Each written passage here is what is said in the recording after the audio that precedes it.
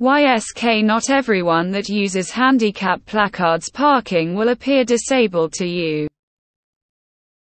YSK It's offensive to assume someone without clear disability is just gaming the system or being in a hole. I overheard some of my co-workers talking about a young woman in an ugly car with tons of liberal bumper stickers, colored hair, and the $dollar had the audacity to park in a handicap spot, and she wasn't even disabled. Followed up with an "if I see that I will give them a piece of my mind." I immediately knew they were talking about my so haha. So I chimed in, mentioned it's my so, and that she is in fact disabled. More days than not she is fine. But they have a progressive movement disorder similar but different to ALS. At this moment it isn't very noticeable unless you've known him for a while.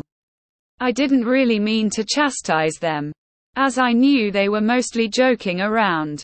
But the topic quickly changed. Just because you can't identify the disability, you shouldn't judge or trash talk them. My daughter-in-law was injured in the military and has had numerous surgeries in her leg and ankle. She looks and walks normally, but it is very painful for her to walk very far. But she sucks it up and parks in regular spaces because she is tired of getting her car keyed. Whenever I'm accosted about parking in a handicapped spot, I just tell them I'm psychotic and prone to violence whenever I'm approached in an annoying or threatening manner. They generally leave me alone after that. The wife has a placard. What she doesn't have is part of her left lung, one adrenal gland, and a gallbladder. Luckily they got all of the tumors that were in her head.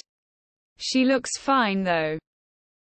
I've been bullied, followed, harassed and once even assaulted over using my placard because I don't look disabled and dress pretty dang cute most of the time. So much that I stopped using it for about 3 years. Then I grew up and stopped giving AF about those cranky PPL who like to judge and treat others poorly, so I use mine when I need it. You don't have X-ray vision? Weird. Then how can you tell why my doctor gave me this gift? As a young person with chronic illnesses, my diabetic neuropathy gets me my placard. I'm dreading running into someone who thinks I'm faking. If I were faking, I wouldn't be actively wishing my feet were simply not there instead of the fiery, horrible pain and balance-ridden skis they are. I could handle the ton of other things wrong with me. But neuropathy and dysautonomia takes the fucking cake.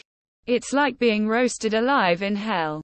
Absurd, pouring sweat and pain included. Thank you. Yes. I have fibromyalgia and joint connective tissues. And pretty severe CFS. And I've gotten so many shitty looks from people for using my disability placard. Especially on days when I don't need my mobility aids. But even when I'm using my cane or freaking wheelchair, there's this totally bullshit belief, especially among the older folks, that because I'm young, clearly I can't be disabled. Because IDK. Why, it's so stupid. Young people can be disabled too. And young disabled people deserve the same accommodations as anyone else. I have a child who is disabled. I have parked in a handicap parking spot using her placard without her in the car. I'm a 6 feet 6,225 pounds able-bodied man. People have said angry things at me for doing this. I have parked there because I was there to pick my child and her wheelchair up and wanted to make the process easier for everyone. Believe me, it wasn't just for fun, and it's not really anyone's business. Yes.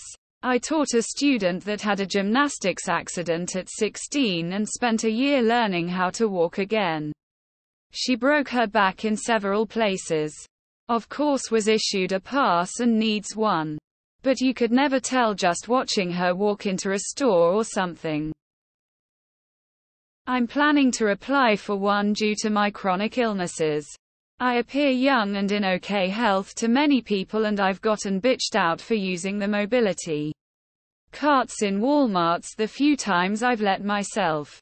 I'm in 7-10 pain RN and my joints dislocate when I walk.